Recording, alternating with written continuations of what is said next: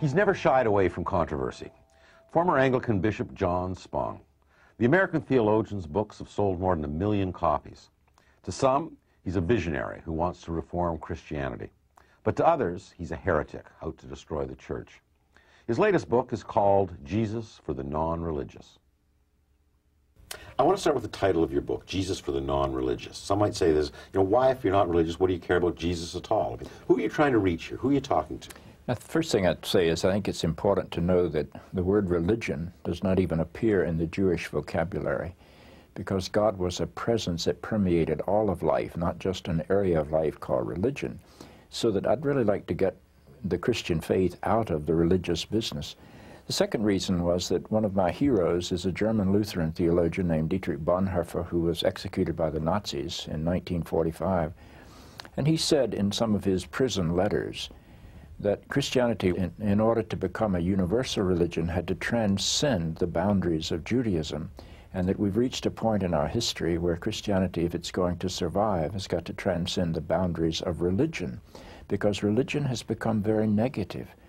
When religion makes the news in my country, it has to do with priests abusing children or lawsuits. It has to do with bashing homosexual people. It has to do with male institutions trying to prescribe to women how they might properly use their bodies or morally use their bodies vis-a-vis birth control or abortion.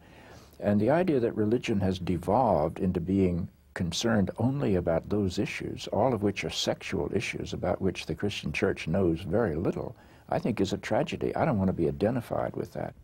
Well, in fact, you've refuted a lot of the literal interpretation of the Bible and said that we're now witnessing the death of Christianity as it's been historically understood. Expand on that. Well, I think that's accurate. The two movements that I see, at least in America today, in religion, are a rush back to a fundamentalistic pre-modern mentality that reminds me of simply an hysterical response to the death of religion. You're going to deny it. And the other response, which is even bigger but doesn't make the press, is a response of those who say, well, if that's what religion is, that fundamentalistic pre-modern thing, I don't want any part of it. And so they become members of what I call the Church Alumni Association, which is the fastest growing organization in the Christian West. These are the believers in exile. These are the believers in exile. Now, if you look at the United States, and I'm not sure whether the pattern is similar in Canada, but the United States is a very secular country in the Northeast and on the West Coast, and it's a very religious country in the interior and in the South. And if you go to Europe, you realize that organized religion is in a very sad state of affairs over there. We have enormous churches that have been turned into museums. The average age of a priest in Belgium, which is a total Roman Catholic country, is in the 70s, and they don't have anybody in the pipeline coming up. If you go to Finland, I'm told that the Finns, who are basically Lutherans, about 95% of them claim membership in the Lutheran Church. But I was told by an authoritative source in Finland that only 4% of the Finns ever are in church even one time a year, and that includes funerals and baptisms and weddings, so that people just simply aren't going to church. Now that means that we've reached a point in our society where the message that comes out of the church doesn't make contact with the world in which people are living. So religion, Christianity in its traditional form, is more and more a relic of yesterday. And I don't think you can revivify a corpse. I think you've got to find a new way to articulate. Well, let's talk about that new way, because that's what the book is all about. You see, it has to start with the separation of Jesus the man from Jesus the myth. Explain that one. Well, clearly a person named Jesus of Nazareth lived. You believe that there was a historic Jesus? Absolutely. I would disagree with my friend Tom Harper about that. I think there is a person, and I think the things that convince me of that is that he was called Jesus of Nazareth, and Nazareth was a town upon which everybody looked down. If you're going to develop a myth, you're not going to have him born in Nazareth, and that's why there's an early movement to say, well, he really was born in Bethlehem to get him out of Nazareth. So there is a person named Jesus of Nazareth. But around that Jesus has been wrapped an enormous myth. Now, before we get into that, I think also very, very important, not only in this book, but in your earlier works, is that you've given us some insight into both when the Gospels, especially in the New Testament, were written, and how they were written, and the intent of the writing. Tell me about that. Well, the first thing we need to embrace is that the Gospels are written 40 to 70 years after the life of Jesus has come to an end. That's 2 to 3 generations in that period of history. Secondly, they're written in Greek, which is not the language that Jesus spoke. He spoke Aramaic. So before you and I read the first word that we read in the Gospels about Jesus, a minimum of 40 to 70 years has passed since the word was actually spoken, and a translation has taken place. Now, the question that needs to be asked is, where did the memory, the stories, the words of Jesus reside before they were written down? And there's only one possibility when you look at the Gospels, and that is they clearly resided in the synagogue. Another thing that people don't understand is that Christianity did not separate itself from the synagogue until approximately the year 88 of the Common Era, or 58 years after the life of Jesus has come to its earthly end. Now, I want to stop right there because I think this is a very important point for our viewers to understand, because the point you've been making is that because it resided in the synagogue, is that there was a Jewish lens and a tradition of mythology and non-literal writing that was a central part of these Gospels. I think that's absolutely true. When you read the Gospels and understand how they came into being, you see that Jesus is portrayed as a new Moses, he's portrayed as a new Elijah, he's portrayed as the Son of Man, which is a very Jewish concept.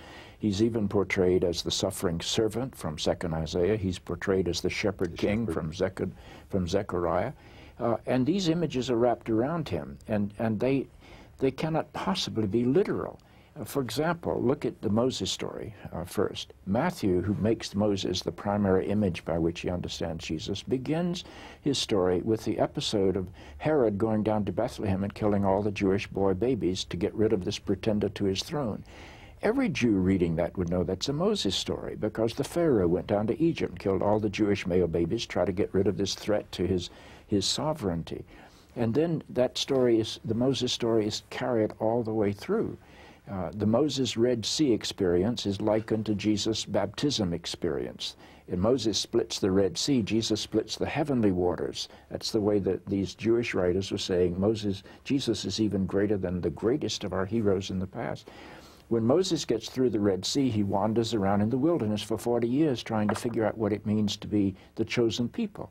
Jesus is portrayed as wandering around in the wilderness trying to understand what it means to be God's Messiah. It's a Moses correlation all the way through. So the New Testament stories are all derived from the Old Testament stories. They are interrelated. Derived might be too strong a word, but they're deeply interrelated. They're shaped and formed to make Jesus the fulfillment of the expectations of first-century Jewish people about what Messiah was going to be. That's the interpretive clue to the New Testament. You have never been one to skirt controversy, and that you've taken it on in a big way in this book. So let's talk about some of the points you make. I mean, first, Jesus' parents, Joseph and Mary. I mean, you believe that this probably, again, is not literal, that in fact it's a fictionalized composite.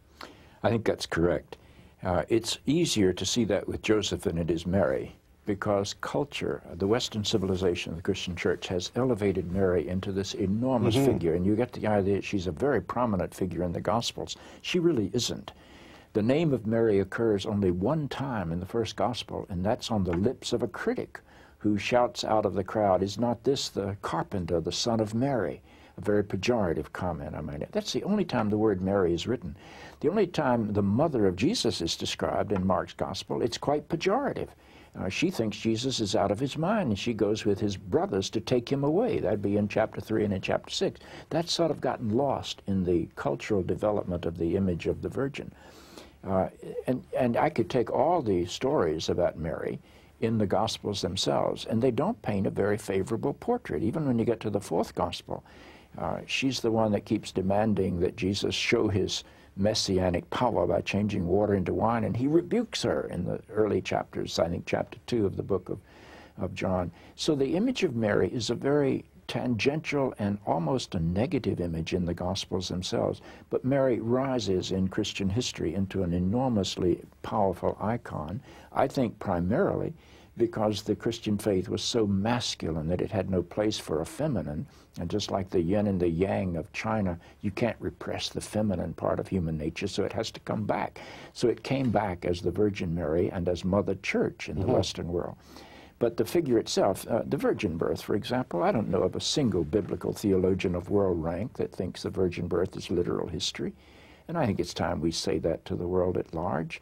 Now, you might find one at some of these fundamentalist schools, but they wouldn't be recognized as scholars in the academies of Christian learning around the world. What would be the purpose of the writers to depict Mary as a virgin? Well, I think that, first of all, you have to know that the story enters the Christian tradition in Matthew, which is a 9th decade.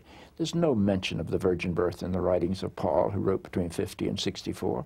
In fact, Paul says Jesus is born of a woman born under the law, and the word woman does not say virgin at all. And so this is only 70, 90 years after the fact. That's correct. And it enters in Matthew, and one of the reasons it enters in Matthew is that Matthew likes to cherry pick out of the Old Testament things that he thinks Jesus fulfills. And Matthew had a problem. He didn't read Hebrew. Every time he quotes the Jewish Bible, he quotes it from a Greek translation. And so he comes across this verse in Isaiah 7:14 that in his Greek translation, he translates, he uses a Greek translation, and he thinks it says, "Behold, a virgin will conceive and bring forth a child." Well, if you read it in Hebrew, it doesn't say that at all. The word virgin doesn't appear in the Hebrew text of Isaiah 7. It's just a bad translation. It's just a bad translation. They translated the Hebrew word alma with the Greek word parthenos, and the connotation of virgin is only in the Greek word parthenos. But the most fascinating thing is that in Hebrew, that verse says, "Behold, a woman is with child." Well, and where I come from, if a woman is with child, she's not a virgin.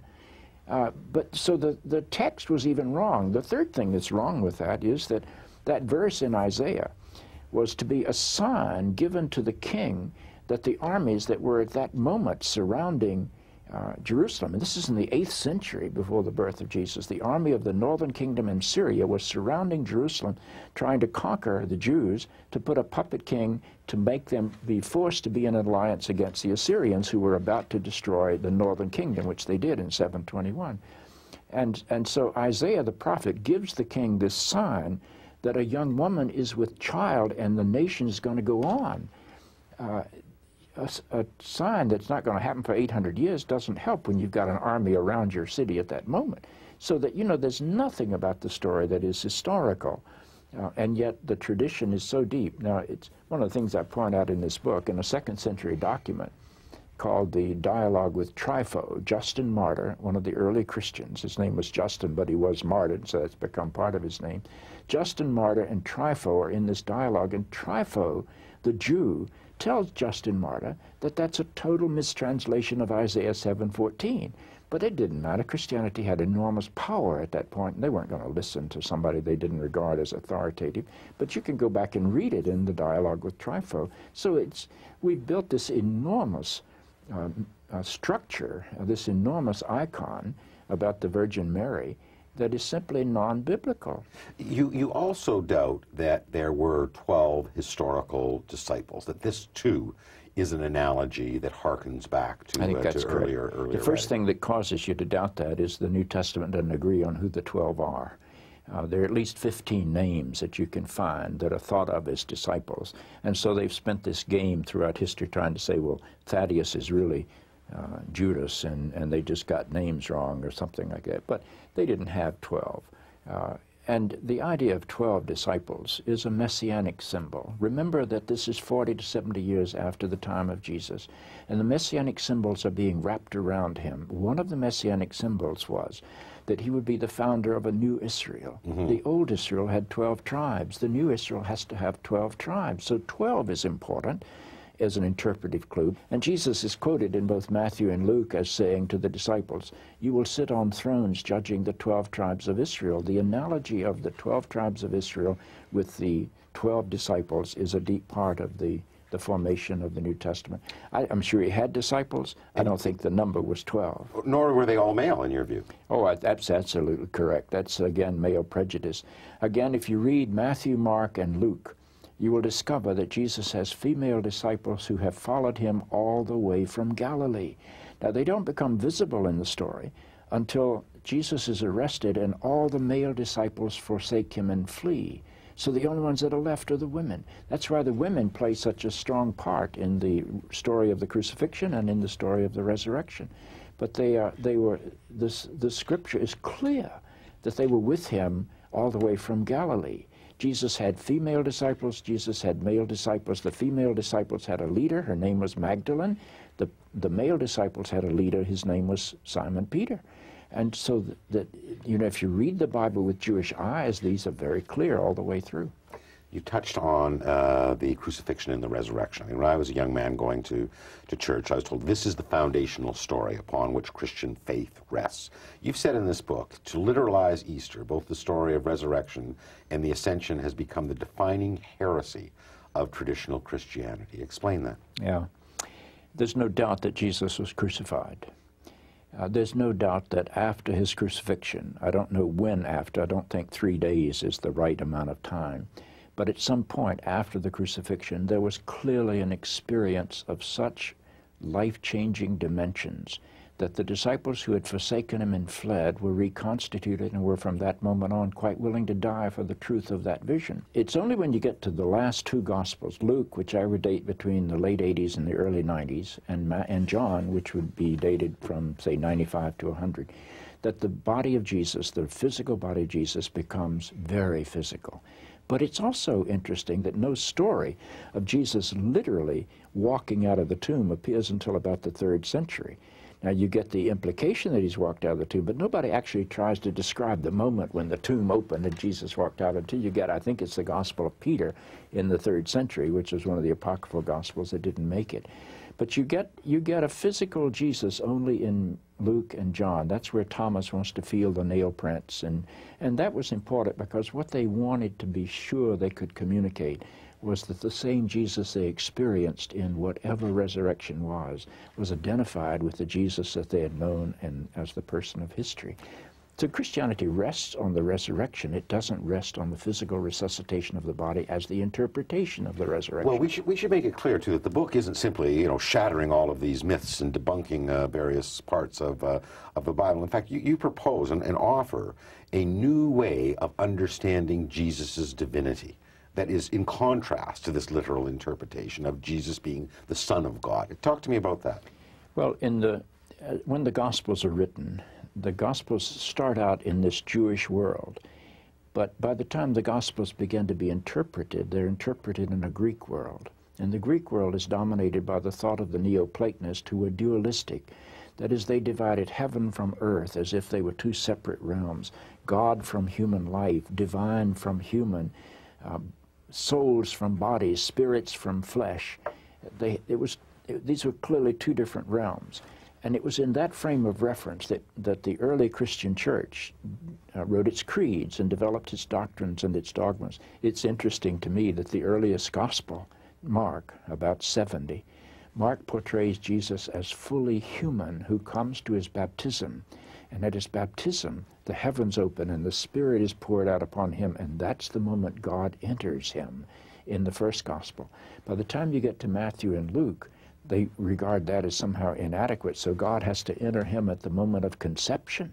But by the time you get to John, the fourth gospel at the end of the century, God is part of who he is from the dawn of creation, because John starts, in the beginning was the Word, and the Word was with God, and the Word was God, and it's the Word that was enfleshed in Jesus of Nazareth. And so, you know, you watch it go from baptism to conception to the dawn of creation as the means of explaining how it was that we experienced this divine presence in the life of Jesus. I think there's a better way we can do that by looking at the depths of his humanity. Many fundamentalists would say this kind of talk that we're having right now is virtual heresy, and that you're basically destroying the Christian faith. I mean, what's your response to that constituency? Well, I grew up in that tradition, so I understand it. And it was terribly important to me as a child because my life, I don't want to go in my biography, but my life was a pretty unstable life as a child. My father died when I was 12. He had been a pretty active alcoholic. My mother was not an educated woman. My fundamentalist religion probably gave me the strength to endure that kind of childhood. But by the time I was 14, my fundamentalistic religion kept me from growing, either in terms of my understanding of God or my understanding of the world. So it began to shatter and fall apart.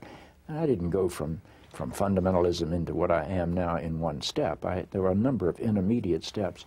But I finally came to the conclusion that God is beyond my human capacity ever to know fully. I tell people that a horse could never explain what it means to be human. no matter what you did, no matter how a horse might be able to talk, a horse could never enter into the human experience and describe what it's like to be human. I wonder why we think human beings can describe what it's like to be God. And yet we've done that throughout history. We've said, God is this, and if you don't agree with this, I'll burn you at the stake, or I'll go to war, I'll persecute you. That's nothing except human arrogance. God is a mystery into which we walk. And the more deeply you walk, the more that mystery just surrounds you. I consider myself today a God-intoxicated person, almost a mystic.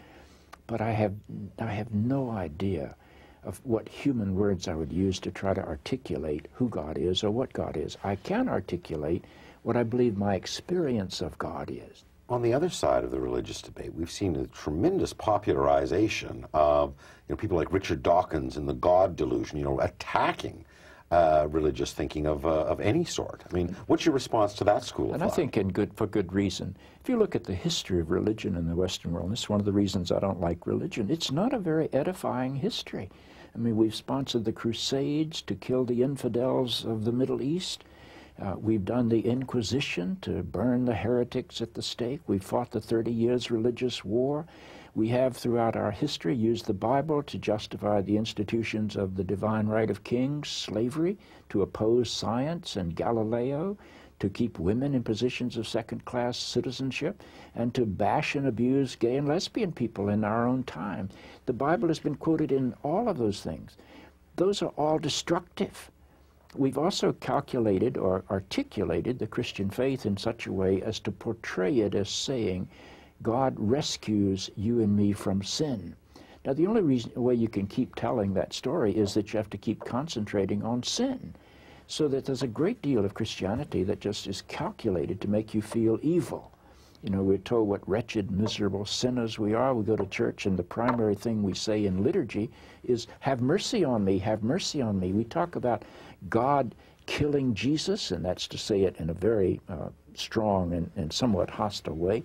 God killing Jesus instead of killing you and me, so that we can say Jesus died for my sins. To me, that's nothing but a guilt trip.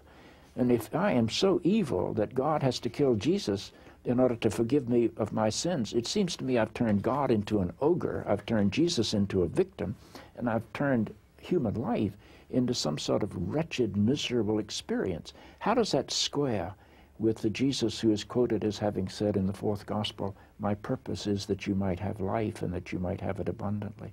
I've never known people to be told how wretched they are. But and for let all that literal criticism of the Gospels in the Bible, you think that Dawkins and his ilk are wrong equally? Well, I think equally. But no, I think Dawkins is right. I think Dawkins is right to be critical of that kind of religion. And the problem with Richard Dawkins, whom I know, is that he has not yet discovered that there's another kind of way to understand the Christian faith, except in terms of that frame of reference. The fundamentalists are growing because they offer security. You can't think, but they offer security. I loved a poster I saw in a church that once said, why is it that churches that claim to have all the answers don't allow any questions? I think we ought to ask that. This rise of secular humanism in our society, this godless state, this understanding of God as having no relationship to the kind of life, is a fairly modern thing, and it's because I think we've not allowed Christianity to evolve into what I think Christianity can be. This is either the fourth or fifth time we've had a conversation over the last 12 years. This is, one out of a series of books you've been writing on the subject. You've been on this crusade for a long time. I mean, given what's happening in America now, are you more or less optimistic than when you started on it? I think I'm more optimistic because I think what has to happen in historical movements is you have to reach a crescendo where you see the absurdity of the pattern you're walking before you can begin to open to something new. And I think that's what we've got in America today. What we finally had was that we voted into office an administration with deep ties to fundamentalistic religion. And it began to live itself out, and it seems to be pro-war. That's a really interesting thing, that the biggest support for the Iraq war in America today is in the religious right. The rest of the country has said, no, this war is wrong. It's in attitudes toward women, birth control and abortion. It's in attitudes toward gay people. It's in attitudes toward end-of-life decisions with the Terry Schiavo case. And when America sees this kind of religion now in positions of power, there's been a recoiling. And at least a part of that is that the religious mentality, which people thought of as virtue, has shown up to be anything but virtuous.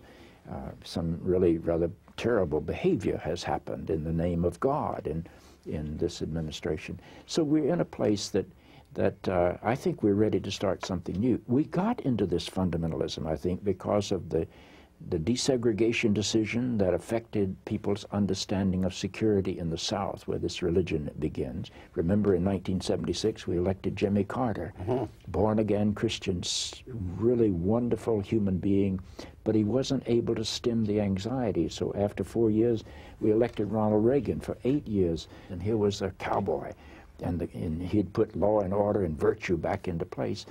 Then we finally got secure enough in 1992, where we sort of got away from that. We elected the two Southern boys, Clinton and Gore, and America experienced an enormous growth of money and all sorts of things, and the anxiety began to go down. But Clinton's personal behavior caused a sort of distaste to go in America, across America, and so we turned away from his vice president and elected George Bush without realizing, I think, that George Bush was as deeply committed to some 19th century understandings as he is. And then we had the 9/11 thing, which created enormous anxiety. It's the first time my country has been attacked in a war since 1776 or maybe 1812. That's a long time. We fought wars on other people's country, but never in ours. And this was an active war. So the anxiety was rampant.